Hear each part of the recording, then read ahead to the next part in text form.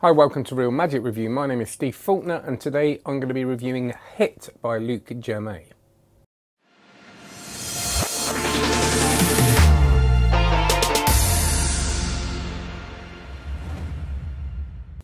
Before I do that, can you please like and subscribe? Check out cardmagiccourse.com. That's my very cool online card magic course, obviously, because it's called cardmagiccourse.com. But we do actually talk about other aspects of magic in this live sessions that we have every week. We bring in other things. I've taught my cups and balls in there. We've done coin magic sessions.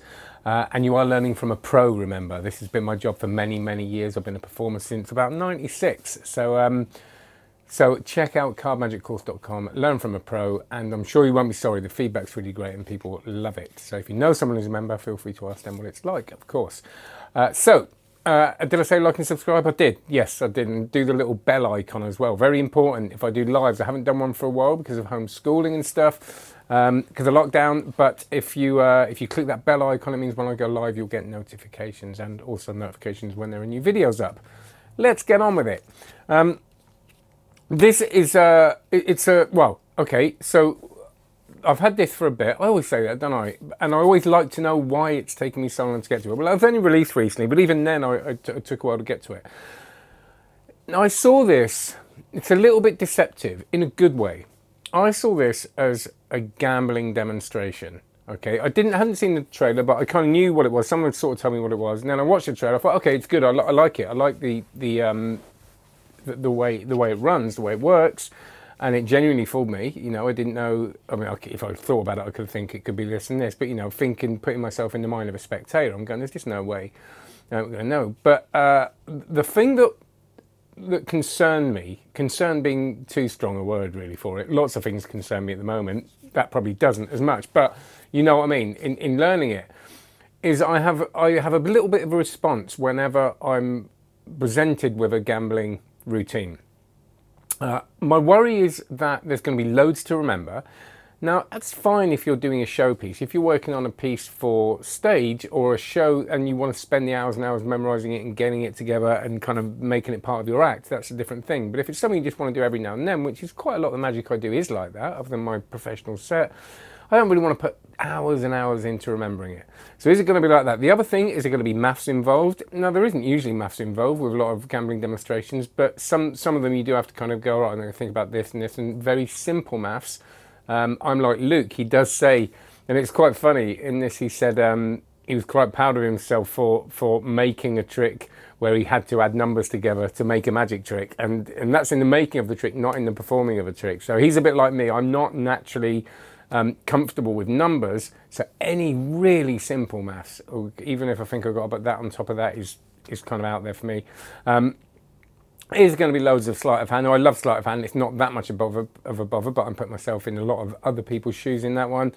And is it going to be boring? Is it because a lot of gambling demonstrations are boring, and they're boring because a lot of people don't understand the rules of poker. They might know them kind of, but they don't know that, you know, if you're going to do a routine with more than one person in front of you, you've got to make a sort of guess to these people understanding the rules. And if they don't, you're kind of in trouble.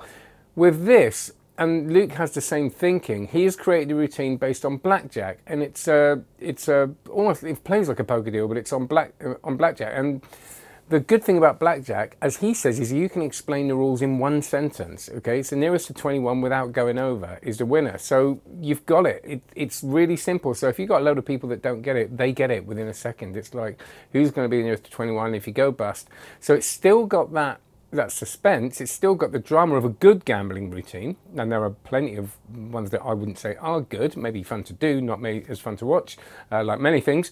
So it has the suspense of that thing of playing with the space of, are you going to win, are you going to lose, and the theatre that comes with that. And that's also very important. It's also something that Luke mentioned on the download after I had written it in my notes, is that the first thing I realised about this, well, the first few things are, it's easy. Okay, I wouldn't say self-working because you got to think about it, but it is along those lines. You haven't got to, you know, you haven't got to be that. You haven't got to be doing loads of shuffles and that. Yes, he does put a full shuffle in at the beginning, but you don't have to do that. So it does. You are going to be able to perform this quite quickly. He has this idea of space, and once you know the premise, once you know the move of this, And move, I mean, really, in inverted commas, I mean, once you know the concept of how this works, there is space to play. And that's what I really like about this. It's not really, it's, yes, one of the presentations in the trailer is the sort of gambling demo and the you lose, I win thing, which we will talk about in a minute, which is becoming the most boring catchphrase in the world. Oh, the Steve Ford, the guy that says, we will talk about that in a minute.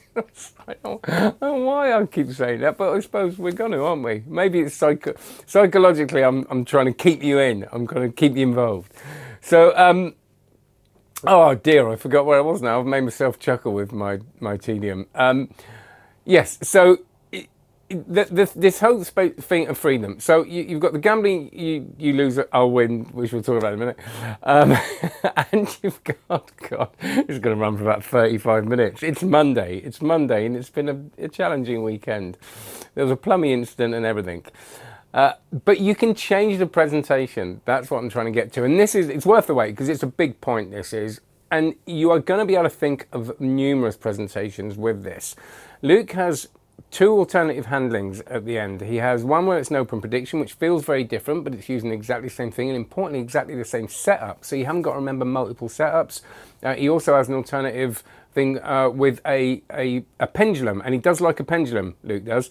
He performed at my show, well, he did his show, which I just basically hosted, and it was great, and he does some amazing pendulum work, if that's what you call it, pendulum work, but it's brilliant, and it's amazing, and it genuinely is magical, and it adds a whole other dimension to this.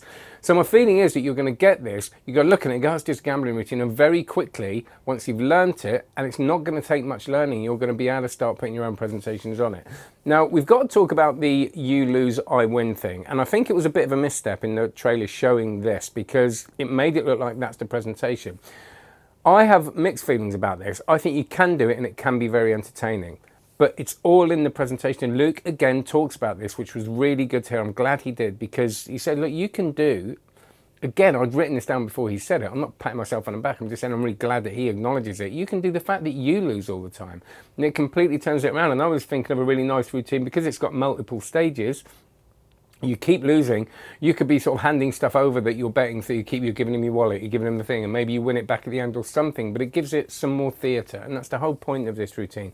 It has theatre built in. It is genuinely good. At the last phase, you can get a fifth card involved that you put down, and you can say to them, right, you take it or I take it. One of us could go bust, we don't know what the value is, but we'll still see, and you know, it still works out that you win or lose depending on what presentation you do.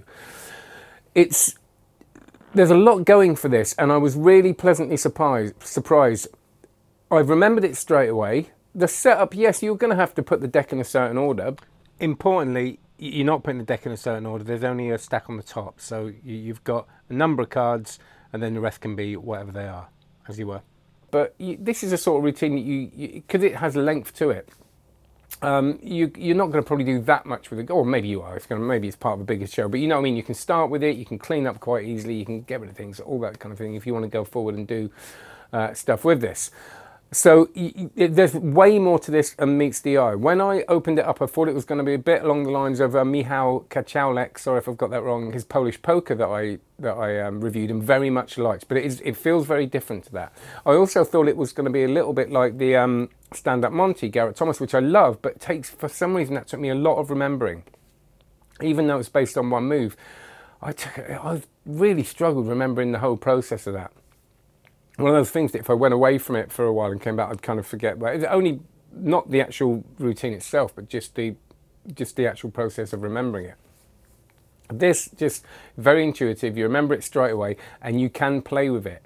He said, you know, you can just do the first bit of the routine 4 times, and it's quite a nice piece. You can have a laugh with someone, and a lot of people aren't going to be doing this professionally. You're going to be doing it with your mates, and that's even better because you can really kind of take the mick out of each other, and you can do it. I mean, I'm fine with my mates doing the you're losing all the time because it's fun. And I also thought about that thing of you losing all the time. What you can do with that is you can bring it on as a stage piece and say, can you help me? We're going to demonstrate how you can use suggestion, and that's one of the main ways of doing this, I suppose, is I can use suggestion to get you to choose what I want you to choose without you even thinking about it. But we can demonstrate that to these people. So what's going to happen is you're going to lose all the time, but it's not me going, you've lost. It's more about kind of us demonstrating something. So I'm not calling you an idiot. This is just how the thing works. Again, or you can completely reverse it. So I wouldn't worry too much about that. Yes, the trailer, that's the routine the trailer showed, but there is, like I say, a lot of fun you can have with this, and it's all about fun. Gambling routines need to be fun, and they have to be understood by everybody, and I think this will. It's a really simple concept.